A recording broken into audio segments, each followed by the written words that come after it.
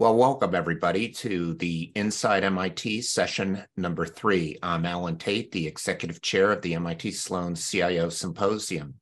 And today I am joined by David Verrill, who is the Executive Director of the MIT Initiative on the Digital Economy, otherwise known as IDE. And so welcome, David. Great to be here with you, Alan.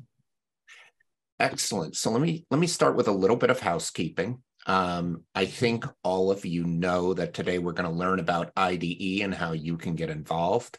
But before we get started, I just want to let you know that this session will be about an hour.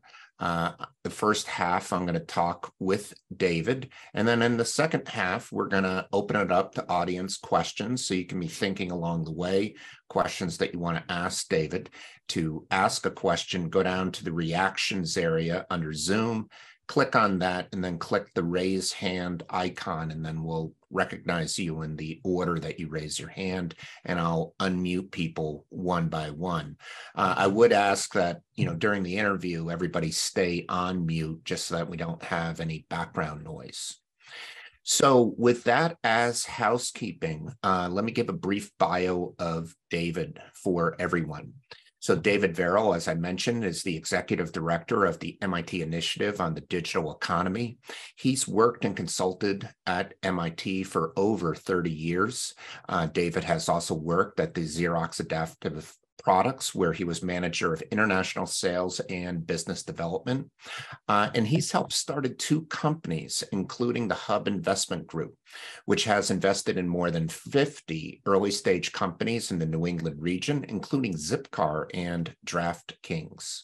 He sits on the board of several startups. He's the chairman emeritus of the Angel Capital Association and is the recipient of the Hans Severance Award. And so again, welcome, David. Thanks. That description makes me feel like I've been around for maybe too long. That's been a while. Well, you have been around for a long time and doing a lot of wonderful stuff. And I should also mention that, IDE has long been a supporter and contributor to the Symposium. And so we're super pleased to have you. But, today's all about the IDE. So why don't we start out, pretty simple. You can tell us about the IDE, what is it you do and what kind of research do you do at IDE? Sure. Yeah, sure. So the IDE sits within the Sloan School of Management, but it draws from people across campus, which is one of the benefits that a lot of the research initiatives at MIT enjoy. We're focused on 8 or so areas within the digital economy. We've got 8 research leads that focus on some of the pressing issues of our day. And our mission really is to kind of shape a brighter digital future for all of us. I think with all of the technologies coming upon us so rapidly and doing nothing but accelerating, there's in some instances a fear of technology. We're a glass half full, rose-colored glasses, but we back that optimism up with hardcore and applied research. The IDE has been around for 8 years. I also ran its predecessor, the Center for Digital Business, which was a research group at Sloan for 15 years. And we've always done applied research. We've always had an educational component to our group. We've always put on a number of events to communicate our findings. We're basically supported by a dozen or 2 corporate members and other very generous donors in the foundation world and in the private world. And it's a pretty easy gap for us to fill between industry and academia, because we're talking about the digital economy. We're not talking about CRISPR technologies. We're not talking about brain science.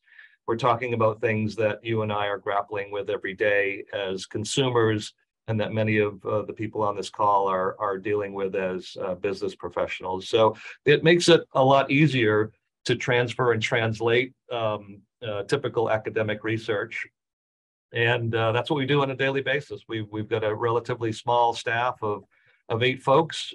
We've got probably 10 postdocs, 10 PhDs and/or masters, RAs, a dozen faculty. So we're a very interesting community that has really come together a lot under our new leader, Professor Sinan Aral, who's really dynamic superstar faculty member at the Sloan School, and really pleased to have him as our leader. Yeah, and if I recall, you just have a quick slide to show all your research groups that maybe I could do, share. and let me take that opportunity to let's see if I can grab it here, to talk in a little bit more depth about these research groups. And so people like Dave Rand, Dean Eccles, Renee Goslin, obviously Sinan, John Horton, and Andy are all Sloan focused people. Neil Thompson has a joint appointment between Sloan and CSAIL, the Computer Science and AI Lab at MIT, and Sandy Pentland is a mainstay at the Media Lab. So this notion of spreading across and outside of Sloan is, you can see in this list. And these are the 8 areas of research that we focus on. Dave Rand and Sinan Aral wrote some of the seminal pieces on misinformation, fake news, particularly with social media spreading false and misleading information online. And Dave's a very prolific researcher. He's put out perhaps 24 academic papers in the last 18 months, which is just off the charts in terms of productivity for a faculty member. Dean Eccles is in great demand right now because a lot of our corporate sponsors are trying to get access to data and analytics graduates, but also trying to understand what new mechanisms of analytics are that can be used. Dean also is the co-chair of the Conference on Digital Experimentation, which is one of our biggest events during the year, which combines both practitioners from industry as well as academics over the course of 2 days. So Dean's in tremendous demand. Sinan is really best known for his work in social media. He has a relatively new book called The Hype Machine, which in many ways pointed out some of the pitfalls in the future for unchecked social media, and many of those things have come to pass. But his new effort is in Web3 and the metaverse. We have beefed up his research group. We have 3 new postdocs and 3 new PhD candidates that are focusing on that research. And we're staying away from the sort of the cryptocurrency end of the digital asset space and focusing more on Web3, the metaverse, diverse organizations. Renee Richardson Goslin is leading our Human First AI group. Renee's amazing. She teaches the highest rated marketing course in the spring. And she's doing research that's looking at how humans make decisions based upon whether or not information is provided to them through a AI-based source of information or through humans and everything in between. And one of the most popular pieces that she's come out with recently was featured in Harvard Business Review, talking about how you might want to put friction in the human AI process to make sure that the data that people are receiving is A, from a trusted source, and B, is fact-checked. Neil Thompson, as I mentioned, is part in CSAIL and part in the Sloan School, also very prolific. He's looking at digital computing technologies, looking at quantum computing, trying to understand where the first applications of quantum computing will be, what industries will be affected first, and therefore how those particular sectors might prepare for quantum computing in the future. John Horton is a relatively new faculty member, former chief economist at Odesk, NYU professor, and is working on AI marketplaces and in particular labor markets. Odesk is one of the the first labor platforms, and John has had unbelievable access to their data and several others. And then perhaps the 2 heaviest hitters, if you will, Andy McAfee, which is focused on tech for good, He has a book out called More from Less, which talks about that technology without human intervention has actually reduced our stress on a number of materials in the world. Really interesting, different take on sustainability. And of course, Cindy Pentland at the Media Lab is all about building a distributed economy, one of the most cited social data scientists on the planet. So it's really an amazing roster of people, and there are several other folks behind the scenes, from Duran Asamoglu in the Department of Economics to others outside of the Institute. We have a digital fellowship program with faculty members from Harvard Business School, the Rotman School at Toronto, NYU, Stanford, and others. So it's a really interesting set of people, and they all understand this notion of conveying and communicating their research to industry practitioners, public policy experts, and us, just as consumers that are feeling the effects of technology. Really awesome group. Yeah, so while you have the slide up, I just want to highlight how some of these individuals have really contributed to the symposium. Andy has given the closing keynote many years. I believe the last time in 2019, Sandy Pentland gave the closing keynote back in 2021. Renee Goslin was a panelist in 2020, just after COVID hit, when we were doing the digital learning series.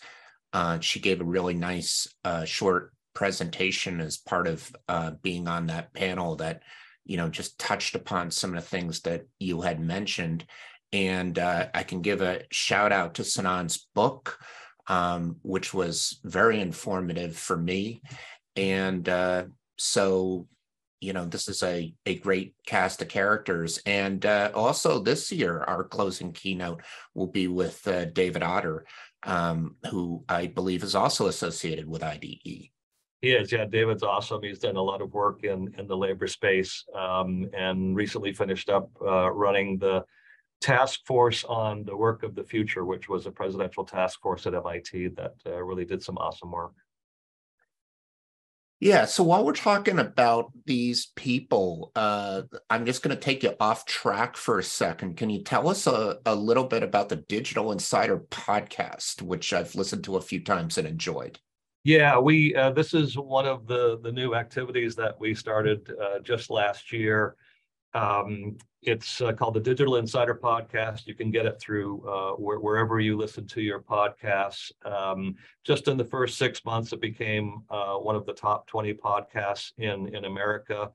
It's what you might imagine. It's Sinan Aral talking with the people from industry, from government, from public policy, and looking under the hood, if you will, on how technologies are being developed rapidly, how they're being deployed, how they could and should and will be put forward.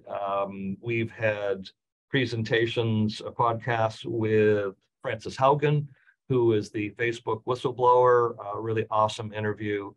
He interviewed Maria Ressa, who won the Nobel Prize. She's just an amazing person who has suffered from fake news and misinformation from her own government in the Philippines. Paul Daugherty, the CTO extraordinaire at Accenture, finished up last year. Ali Velshi, who many of you may know from MSNBC and his weekly television shows about the impact of technology. Really just an all-star cast of characters, and we're just now developing our invites for this year, but the first year was just spectacular. They're 30, 45-minute sessions that are great for a quick drive or commute, and very revealing and, amazing people. All right. So just talk about IDE in general again. Can you tell us about your corporate memberships and sponsored research, and how does that work? How do people engage with you? Just sort of paint the picture there. Yeah, it's pretty simple. I think there are probably more than 100 research groups across MIT that that are not dissimilar from the IDE in terms of their structure. So most of us have a corporate membership program, and we have a very important membership program at the IDE, and it's an interesting combination of digital native companies, Netflix, Booking.com, Amazon, Microsoft, and companies like that, and others that are perhaps motivated a little bit differently. Consulting companies like Accenture, Capgemini, and then there are incumbents who are trying to grapple with how technology is rapidly changing what they do, and trying to find the resources to help them develop their own digital capabilities. So we have a number of products and services that we make available to those companies. Obviously, we produce research and content every day, every week, every month of the year. We do it in the form of published papers. We do it in the form of research briefs, which are 3 and 4 page synopsis of academic research that makes it a little bit easier to sort of zero in on the important components of what the research are pointing to. Obviously, our faculty write books, white papers. We have a very active blog activity, a monthly newsletter, which you're all welcome to have access to, and the Digital Insider podcast. So all of that really is a series of products and services that are focused on transferring knowledge and helping provide guidance, insight, forethought into how technology is and will continue to affect business, the society, and us as consumers. We also play a bit of a role in the educational side of the house. We have probably 8 exec ed programs that are being led by our faculty at Sloan Exec Ed, both in-person, short 2-3 days, and virtual programs that are available anytime. And we also run each fall a course called the Analytics Lab, and it's part of Sloan's Action Learning curriculum, which has become extremely popular in the graduate program. It's basically, in many ways, a replacement of when some of us were at Sloan, and part of the requirement for getting the master's degree was to do a thesis.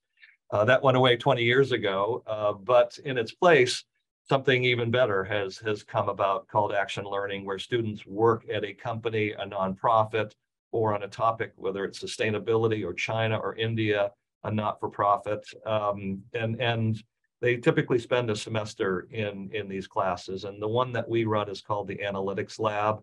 And the reason we run it is because we're working with a large set of industry sponsors. And industry is at the core of the Analytics Lab because they're providing not only business problems, but very large data sets that the students work on during the fall semester in teams of 3 or 4. And we have a pitch day to start the semester off, where each company comes and pitches their idea. We've done a lot of pre-work in testing their data, make sure it's clean data and a large data set. And the students choose which projects they want to work on, and then they work with the company. And a number of people on this call are mentors. I see Irving Vladowski-Berger. He's always a great mentor to at least one of the A-Lab teams. And it's fun. I mean, we make it real life but fun. So if I get rid of my background here real quick, let me see here. You can see this trophy here over my shoulder. It's a replica of the Stanley Cup, which is given to the best team in the NHL, which this year is the Boston Bruins. And we give this cup out to the winning team of the analytics course. And you might have seen a few dents and a little bit of stains on the top of it. We gave it to the winning team last year for the weekend, and they abused it well. They drank from the cup and they threw it around, and no telling what they did. But it's a great way for companies to get a business problem solved. Some companies actually use it as a competition between an internal team and a Sloan team, and others use it as a recruiting tool. It's great to sort of target students that have worked on a project that's meaningful to your business, and you've seen how they've worked, you've seen how they've They've developed insights, their facility with modern analytics techniques, and it's a lot of fun. It's free to participate in. We're starting to crank that up. Next month, we put out an RFP. I see Ellen Hersfelder here on the call. Her company, Better Vet, participated in the last semester's project scope, and hopefully gained some really important insights for the business. So we have a component of on the educational side, and then lastly, we put on a number of events during the year, and many of them are free to participate in. And actually, what I think I will do is put up the roster in a quick share screen here. And let's see if you can see it here. We recently held the Thinkers 50 and IDE conference in February. It was captured in video, so you're more than welcome to take a view at it. It talked about the SplinterNet. It talked about remote work and managing teams. And it talked about the strength of weak ties, which was a very popular 30-year notion in management science, which until Sinan Aral and other colleagues used data to prove it was but a theory. That's a free event. The Social Media Summit coming up in April is a free event. And then the Platform Strategy Summit, which is now a decade-long annual event, is not free, but open for participation. And if anybody would like to participate in any of those events, just reach out and give me a shout. So a lot of research, a lot of events, exec ed, education in the A Lab. It's a robust set of activities that we encourage people to participate in. Yeah, so David, this is all fantastic. I wonder if you could just take a moment to talk about how IDE has been transforming. In particular, I think you mentioned that you have an updated mission statement. You've added some new research groups. Of course, Sinan is new. So just in the present right now, how are you guys transforming? Yeah, we've Sinan has put his fingerprints on the IDE since becoming the faculty director 3 years ago now. He took over from Eric Brynjolfsson, who escaped to Stanford. Sinan was Eric's PhD student, so I actually worked with him way back when he was a PhD student and then a postdoc. So I've known him for 25 plus years. He's unbelievably dynamic. He has things going on in the for-profit world. He's a leading professor at the Sloan School. He's one of the youngest tenured professors here.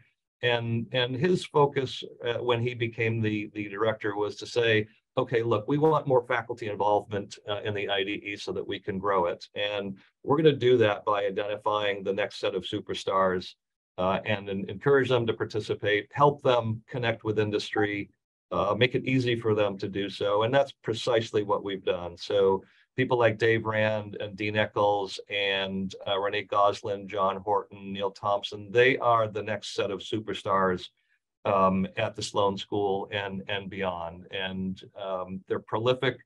They're very good people. They understand how industry works. They speak the same language, and so it makes it for a very easy task for me to facilitate their connection with our supporters. And as you mentioned, we've got a renewed mission statement. It's short, it's pithy. We're shaping a brighter digital future. That's what we do. We're not going to change the future. We're going to shape it. We're not leaders in government where we can put regulation together, but we're thought leaders, and we're trying to do it in a bipartisan, as much of a bipartisan approach as we possibly can. And I think it's made for a very powerful set of tools and capabilities for the new IDE. All right, shaping a brighter digital future. You mentioned that a lot of what you do is very similar to a lot of other labs across MIT, but if you had to pull something out, the thing that really makes IDE unique, what would it be?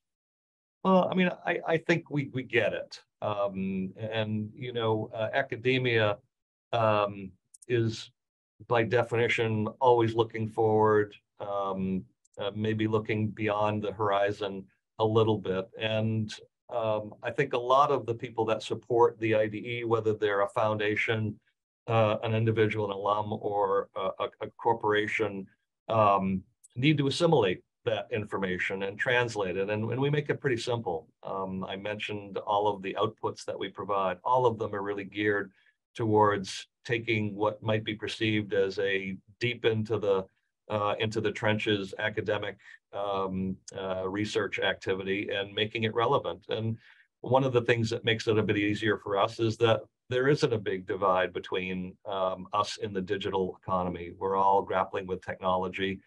Some of us are at a point where we're relying upon our 25-year-olds to provide tech support to us at the home, but we're all living in a time of really rapid technological change, and it's good to feel like you've got a handle on it rather than just fear it or ignore it. And that's what we're trying to do.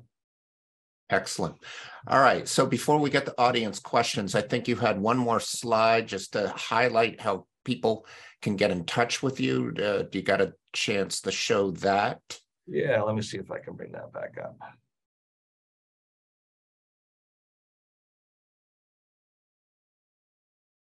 So if you need to get a hold of me, you can email me or give me a call. I haven't gotten a phone on my landline in about 36 months. So that's why I put that number up there. But feel free to reach out to me for anything you wish. I'm always available and interested in talking with you about the digital economy and figuring out how we can get people more connected with us. Okay. So with that, we are more or less at the halfway mark, and that means we're going to open it up to audience questions. So I'll just remind people that down in the reactions button, you can raise your hand, and this is a great opportunity to connect with Dave directly and ask your questions. So anybody want to jump in? Irving, you just made me $10. I bet Alan $10 that you would be the first one to ask a question. Oh, really? Well, that's great. I'm glad that I made you some money. I'll split it with you. So David, as you said, I've been involved with IDE and its predecessor organization, Center for Digital Business, for a long time. And let me ask you, so as I remember, one of the things about the Center for Digital Business, when did that start? Was it in the 90s already, that far back? It started in late 1999, 2000. That's what I thought. Yeah, that's what I thought. So it was a 15-year run. It was an awesome run. Yeah, it was a real precursor to try to figure out what's going to be the impact of the internet and digital technologies on business. Very practical on impact on the real world. Right. Now, here we are sitting on top of what looks like a major revolution in AI with foundational models and large language models and ChatGPT. And there's a lot of interesting stuff. Is it sentient? Is it intelligent? Whatever. But getting back to the Center for Digital Business, what will be the practical impact of these incredibly new capabilities to the world of business?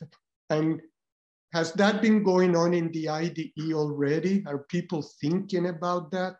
Yeah, I mean, and thank you for reminding me of the history, because I think it's an important inflection point when the CDB became the IDE, and really the trigger point for that was a book that Eric Brynjolfsson and Andy McAfee wrote called The Second Machine Age. Right. And it was kind of a call to arms. We need to pay attention. There are some things we need to prepare for and do for this rapidly ascending set of technologies. and AI was, we were just really scraping the surface of AI at that point. And it was interesting. I was talking with Sinan Aral and Eric Brynjolfsson a couple of months ago, and they were sort of reminiscing about Sinan's work on social media. And he went to Eric when he was a postdoc and said, look, I think this social media thing is got some legs to it. I really want to focus my research in that area. And Eric was like, well, yeah, it sounds interesting. I don't really know much about it, but go after it.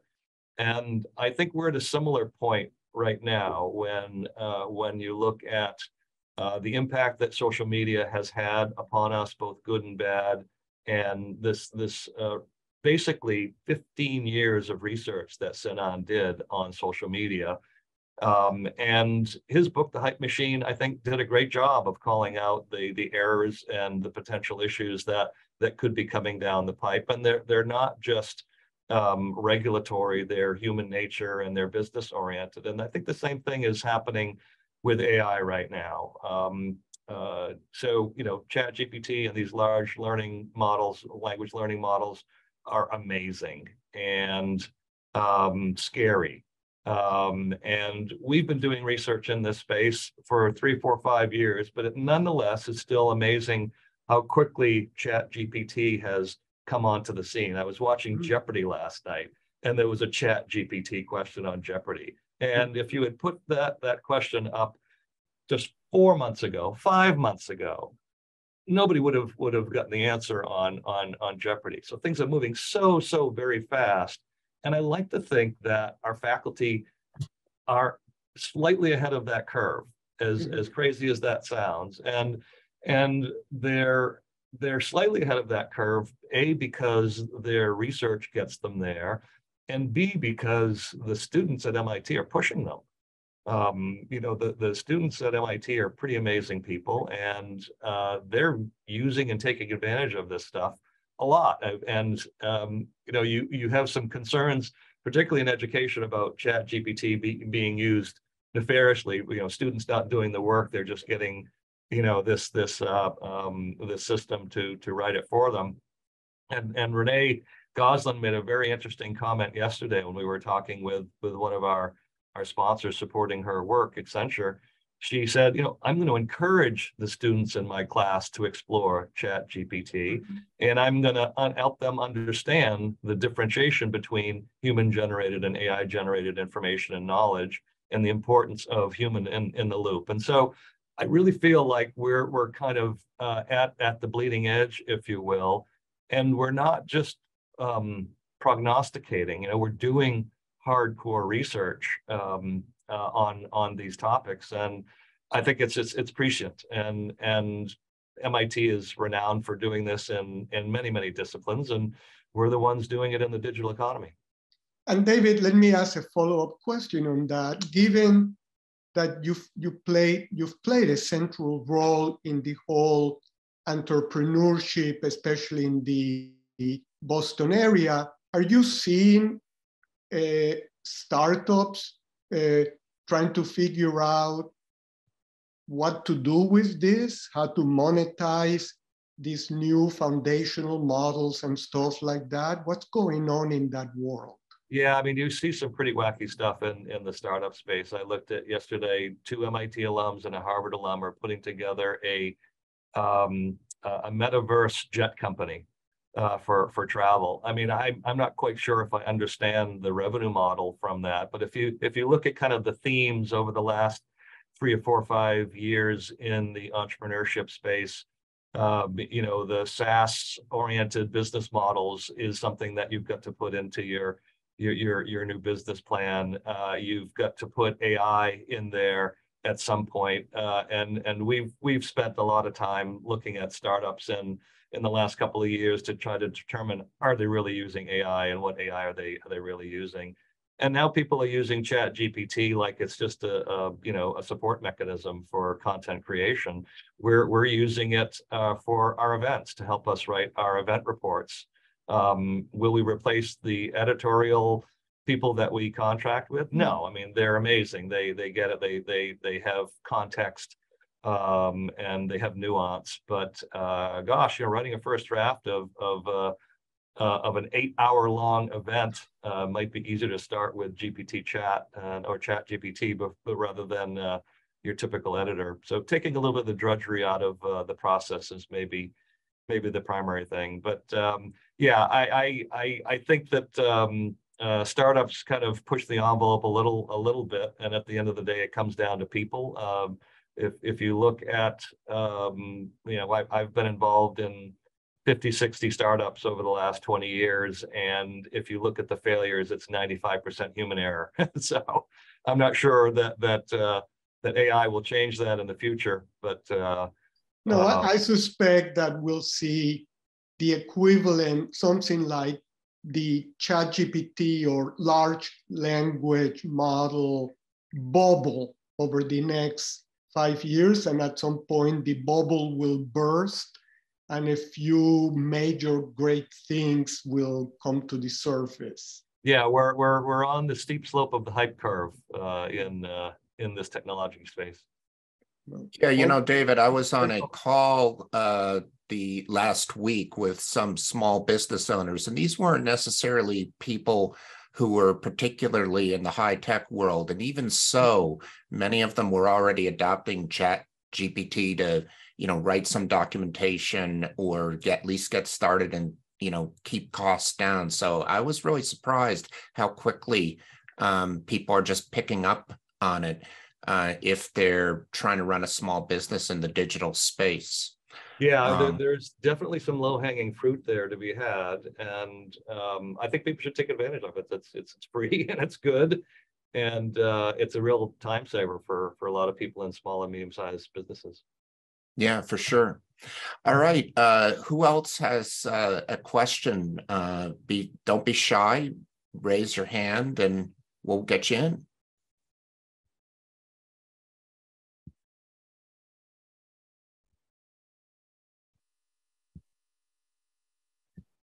I've never seen. I got another $10 on Dave Weber.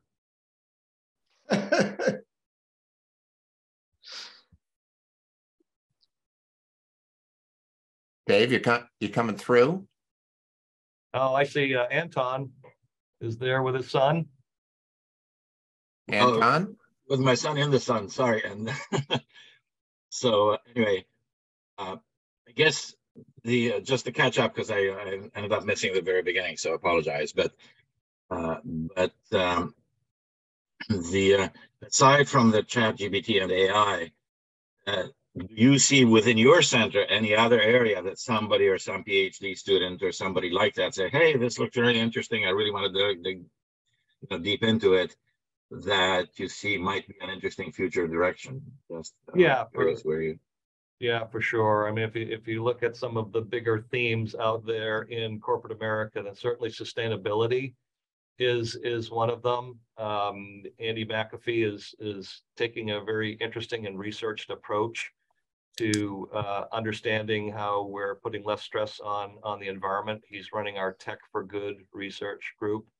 If you think about computing technologies, we're MIT, the future of computing with Moore's law in decline and the hope, hope or hype of quantum computing.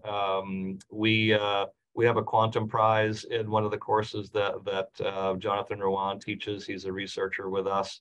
Neil Thompson's done some interesting analysis of implementations of quantum computing by industry sector. John Horton's focused on labor markets and matching people up and looking at remote work and management. So I think that those are really primary themes of the IDE, and they're kind of primary themes for every company in the world at this point. They all care about those key themes, and we've got some particular expertise to put at it. Yeah, I mean, I was going to ask, is Moore's law actually in decline? Because quantum computing is right around the corner. By the way, this was a test to see if you could tell the difference between who's my son and who am I.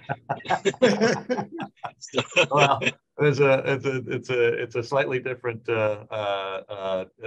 technology, but yeah, I mean, I think that the impact on the environment of computing also is kind of an important thing for all of us to consider. And Neil's got a really recent piece, 2 pieces out actually on that topic as well. So they're hot topics and they're very interesting. Interesting. All right, thanks. So Alan, may I ask another question? Of course you can. So David, this is an important question for me because at the upcoming CIO Symposium, I'll be leading a panel on Web3. And of course, the first question is, what in the world do we mean by Web3? And what we know is not the internet of the 1990s, first generation, and it's not the social media internet of the 2000s. So it's whatever will come in the next 5 to 10 years or so.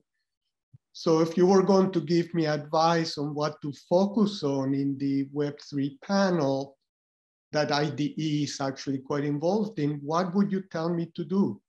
Well, I don't have a perfect answer for you, and let me tell you the rationale for this discussion. So, when we were talking with Sinan about beefing up our Web3 research, I pushed him and said, you know, what are we going to be doing? What's going to be the focus? And he said, well, we're going to do this in a tried and true fashion. We are going to collect data so that when real issues about the metaverse come up, we can rely upon that data to perform some analysis to come up with a fact-based response. So I'm not going to tell you that we have a paper coming out in 3 months that, you know, explains the metaverse and tells people what they should be doing or should not be doing with it. We're gearing up for being a fact-based, data-based provider of thoughtfulness and direction for the metaverse. So at the same, having said that, we're staying away from some of the obvious issues in that world. I mean, certainly digital assets are an important component of the metaverse, but we're staying away from the cryptocurrency space. There are other people at MIT that are, you know, in the deep end of the pool with that. There's the cryptocurrency initiative at the Media Lab, and there's also an initiative, a small initiative at the Sloan School. So while digital assets are going to be a critical part of Web3 and the metaverse, we're just completely staying away from the cryptocurrency marketplace. And that's been from the beginning. We just kind of sort of felt like that was too risky a place for us to be working, and frankly couldn't find any interesting academic questions to put against it. So we're taking a data-oriented approach. We have 3 PhDs that are collecting oodles and oodles and oodles of data from marketplaces, from DAOs and any other provisioner that you can possibly imagine. And as the key questions arise, we hope to be able to respond to them. But I think we're so nascent in the space that we don't even yet know what questions to ask. Yeah, that's great. It's also important to remember, and correct me if I'm wrong, the last major advance in digital user interfaces may well have been the GUI, which was developed in the 1980s. So it's not unreasonable to say, gee, where is the next world of user interfaces, 3D, immersive, whatever, for enterprise applications? And we don't know, but I think we've decided whatever the hell it is, we're going to call it metaverse to take us to the next level. Is that a reasonable way to think about it? Yeah, I mean, let me sort of translate that into, you know, maybe the way that in hindsight, a lot of our faculty would respond. And I'm thinking about the second machine age book as sort of the key point here. And Eric and Andy in that book sort of pointed out that it takes maybe 2 or 3 generations of management for a new technology, for a general purpose technology to really take shape. I think that cycle is actually increasing a little bit.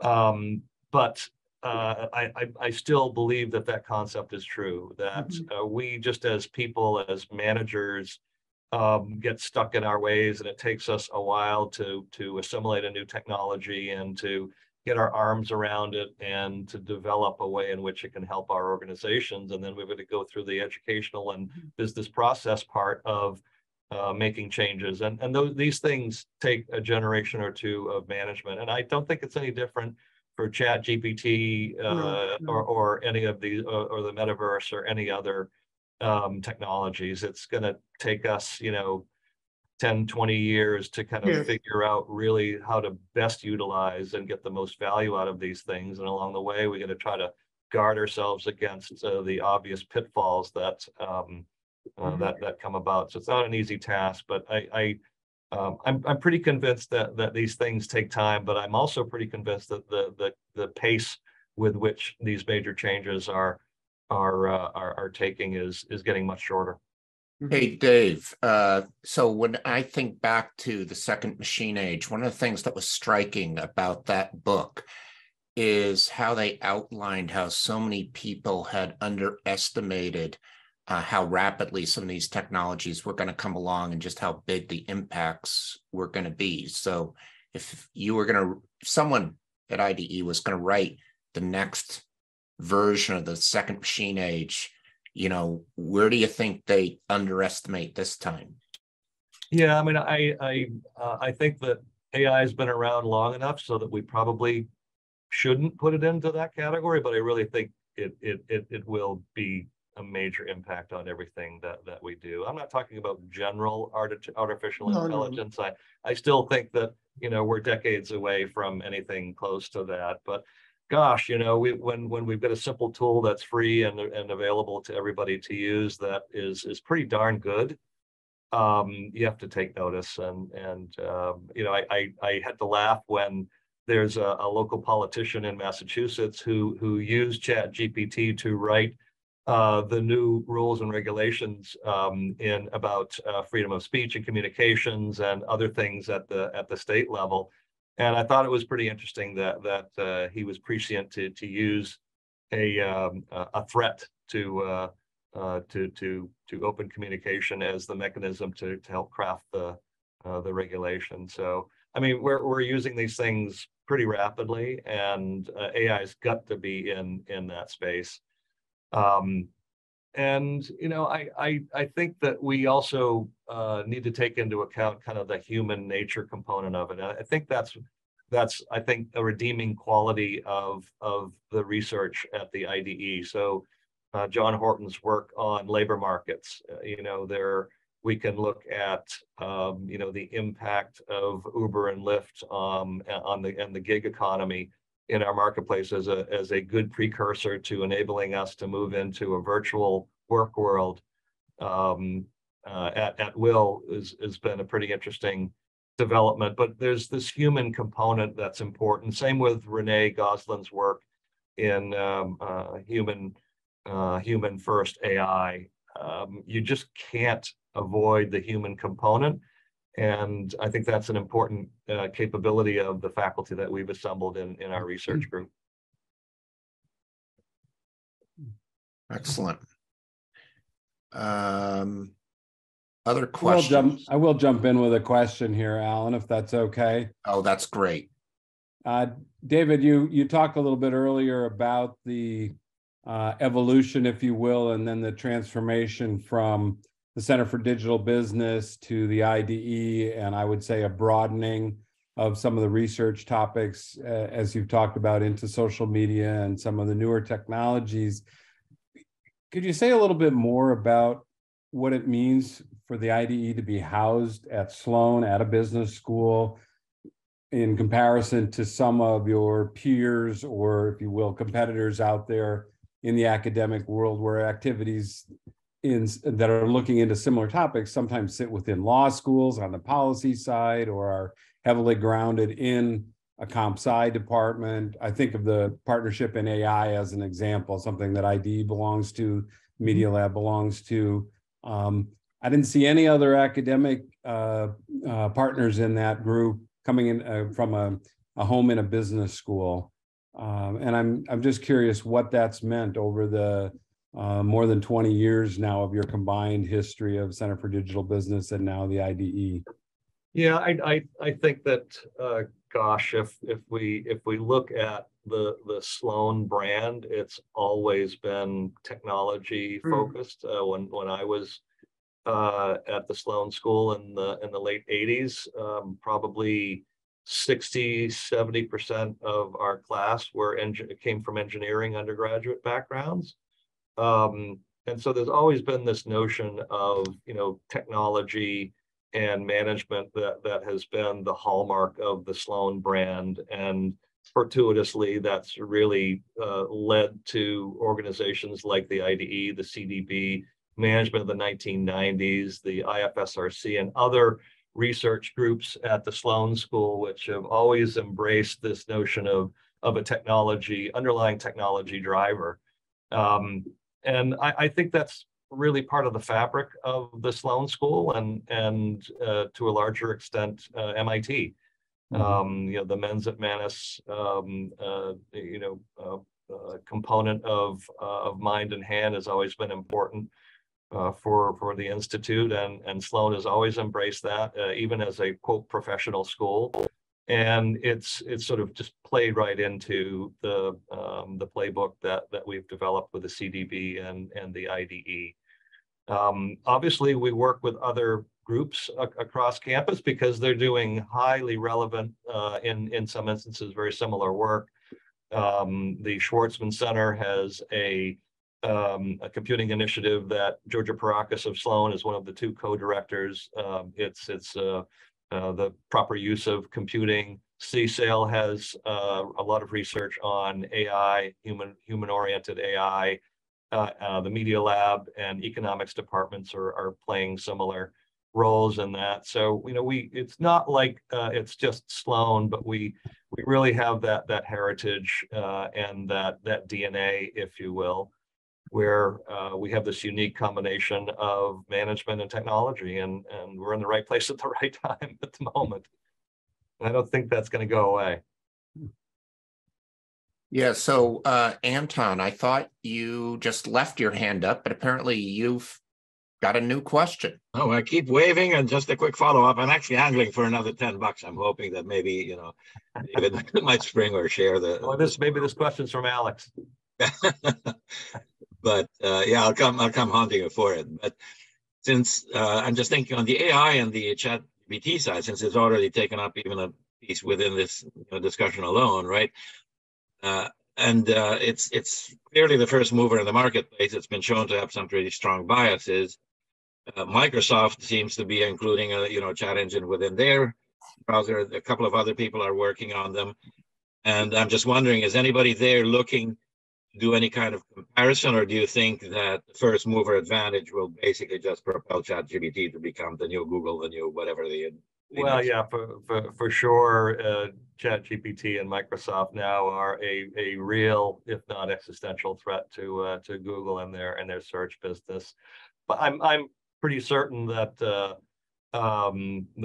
there'll be some pretty fast followers in this space. It's not like ChatGPT took 35 years to be developed. It was less than 5. So while the lead may be slim, it's going to be difficult to have a sustainable advantage in the long run. But yeah, we'll see. And from a research perspective, no, I don't think we're probably too academic to look at the differences between so the competitors in that particular space.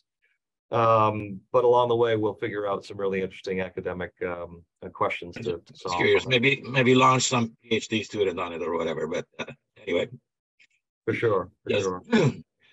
But David, one thing that I learned in some of the seminars I've been attending at IDE, like remember the one from, I forget the name of the people from Accenture.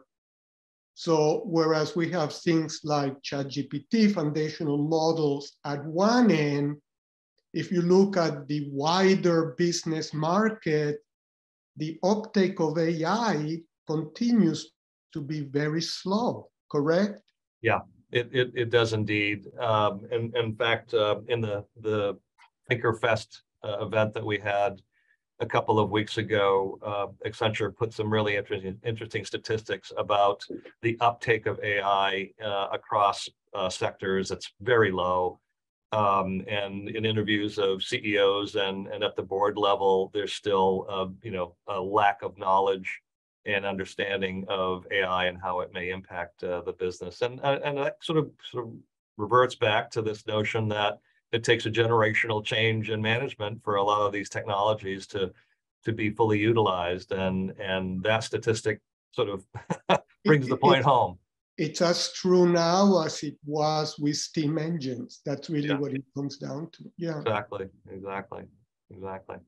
Yes, of course, the uptick may be a nonlinear function, but we'll see. So we have time for one more question. Who wants to have it?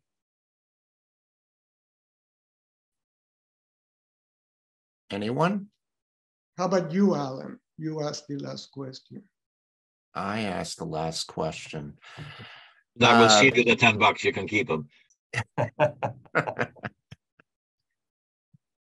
So, David, I guess, I don't really have a question to ask except to thank you and IDE for your long support of the symposium. It's very much appreciated, and we love having your speakers. Well, Alan, I appreciate your leadership of the CIO Symposium and particularly making it consistently relevant in a tough couple of years of COVID, and appreciate the forum to talk about the IDE. We're glad to be a partner of the CIO Symposium, and hopefully we can continue to seed the agenda with our researchers and our faculty. I appreciate the time. Excellent. Well, we look forward to it. So a quick couple words to our audience. Please join us on Tuesday, April 4th at 12 o'clock for a discussion with George Westerman, who is a senior lecturer at the MIT Sloan School of Management. And he will be talking about the 20-year CIO Symposium retrospective. And this will be the final session of the Inside MIT series. And after that, you can join us for the new CIO to CIO series, which will kick off on Tuesday, April 18th. Shaman Mohammed will lead a discussion about the shifting role of the CIO. Now, that series, unlike this one, will be open only to symposium ticket holders. So don't forget to register. The MIT Sloan CIO Symposium is May 15th and 16th, 2023. At the Royal Sonesta Hotel, which is just down the street from the Sloan School. We look forward to it. And that's all I have. So bye for now, everyone. See you later.